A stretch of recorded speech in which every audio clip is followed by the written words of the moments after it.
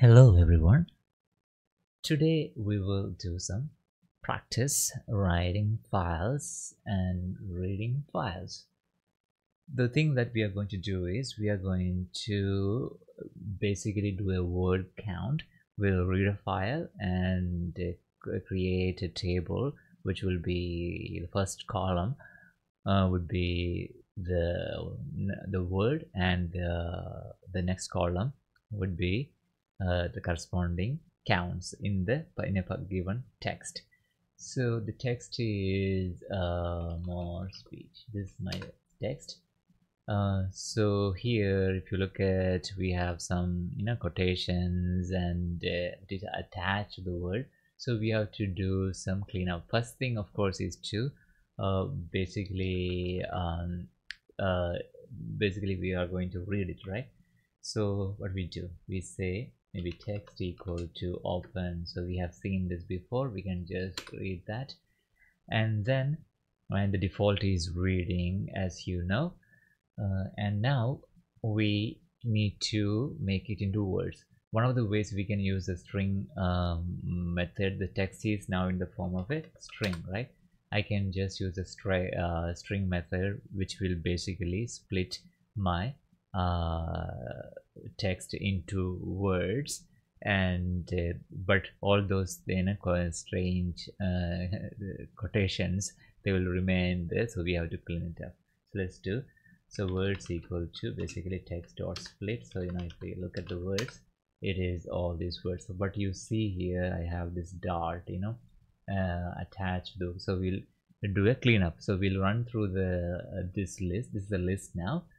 Now I can run through the list, and if I create a list of punctuation marks which I want to remove, I can go through that and check in each every word and then remove using the and remove it, and then I can put it in a clean list, right? So what we say we can create as a clean is this my new list, and so I'll go for maybe word in. So first of all, in words, right? So words is this this is our words,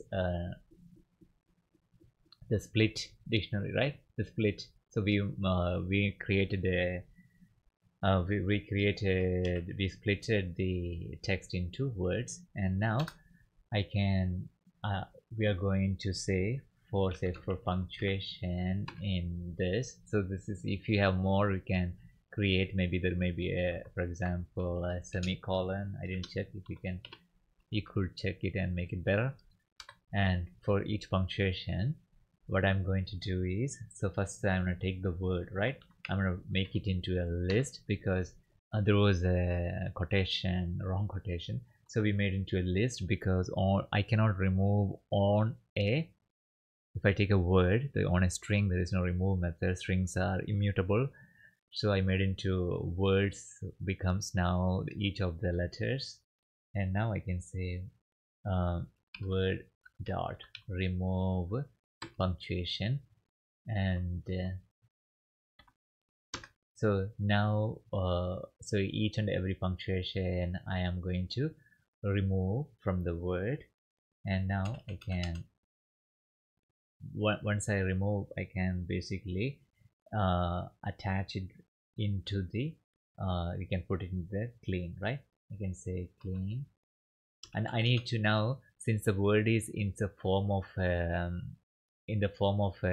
list, I can get it back. I can say word equal to, we'll use the join method so that from the list I can get the word back, and now I can say now I can put it into the append into the clean. I can say word clean dot append word. Here one thing we can do is that we can, for example, if you don't want to count something like 2, and if you can only interested in not any I and 2 and all the, or if you only want care about the important words, we can create something like stop words, for example, and then go through them and remove them. So we can check only append if the word is not in that list, right?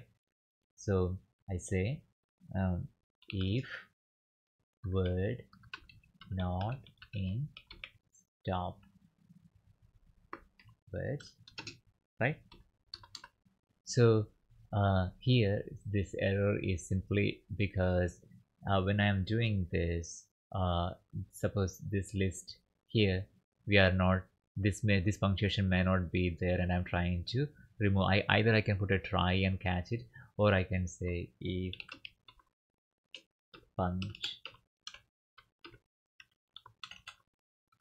punctuation in word, right? Now let us look at our clean if. So see the dot from the goal has been removed. So we have cleaned up our we have a clean list of words. There might be still something hanging around, so we may have to improve and check it back, and look for the punctuation marks, or you can create a big punctuation, or there is itself a module called stop words, and where you may be able to handle it. So now the next thing is to basically count it. So we can go through each of the words in the clean word, and you can use the list count method, right? And so for word in clean, I can now create a dictionary and save my word count as a key value pair, right? I can say counts is an empty dictionary, and now what we're going to do is simply, I can say counts of, right, word equal to, I can basically I can do is using the dictionary method, I can do, right, I can just this basically what it does is, if the word is in the, if word is, suppose first word is say maybe goal, if now first time encountering the word is not there, so if I try to get the word number of counts which is not there, so it may create error. But this method in particular get, I can put a default value. If the word is not there, it gets 0. So next time, so I'm going through every word, and every time I encounter the word, I increase its count by 1, and the first time I'll just create my key. That's it. So that's one, this is one way. So I can look at counts, so I get all the counts of the words. And then we can also do is that we could do, instead of doing this way, we can also use the list as a count method, right? So I can say I can just count through, so I can say counts dot count, right, word. I can use that, and I can just simply put counts of word equal to that. And but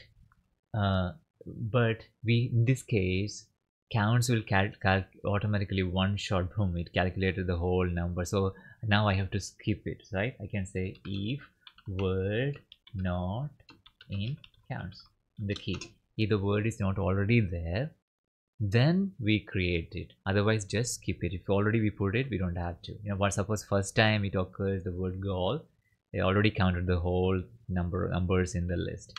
So we can so this is not the thing clean, right? The clean is our list. So now if you, so we have same idea, but in different ways. One, we use the dictionary get method, and here we use the we counted using the count of a list. So now we'll just create a nice output, right? So we can say, for example, I can say for key value in, we have seen this, right, iterators. So now I got the key values count and thing, And let us create, for example, say s equal to, we can create a line, right? And we can say we'll format it nicely, center it maybe 15 or something like that, depending. We can change it, and then another line, and then we'll use our counts. The value is a string, sorry, while value is an integer, so we can make it as a string, and then a little bit less, and then we'll just print it. So we get this nice looking beautiful table, and there are still a lot of words like as, so we could remove that and make it better. And also, if there is capital letters, you may have to consider using the lower and then compare and count, so that's another thing to improve the code, which you could do it. And now, so this is not the, we would like to put it in a file, right? So one way we can do it, f equal to, I can say open maybe word count.text, right? And I need to write it in that, and then I could say instead of doing like that, if I do, we can use context managers. Okay, so if I say with open this as f, and then what this will do, it will open the file for us, and I don't have to worry consciously to make sure that the file is closed. It's very important to close the file. It may create errors, there are buffering problems with so now, so this will make sure that the file is already closed. Now I can use that here and just say f.write. So here I'm going to put this new line character explicitly, because you know that in print it already supplies the end default, for the end keyword is a new line, right? So now let us see. Now if I say more word count, so you see it is putting that thing in the file too. So here there's another thing that you could use. Rather than doing here, I could also write it using print itself. I could do file. There's a file keyword in print, one of the arguments for file. So default, at the moment the default is the system.std.out, the output, whatever the command line prompt is there. I can just I can put f. And now since print, as I said, is already default is new line, right? We don't have to do this. So now since I used write, it's already overwritten, so I didn't change the file name, so it is overwritten. So I can say more word count. So it's already printed everything there. So as I said, in the print, the default is, there's an end is default, so I don't have to supply that. That's what I was saying, which we already seen many times. We experimented with the print, right? So now, since this is one way of saving your data in a file, you already see in the pickle, right? Suppose you have a gigantic file and you want to save the data. You don't want to go through the whole cleaning process again. You may have laboriously done it and you want to just read it back, and you can use pickle, as you know, which we have already discussed. Thank you very much for watching.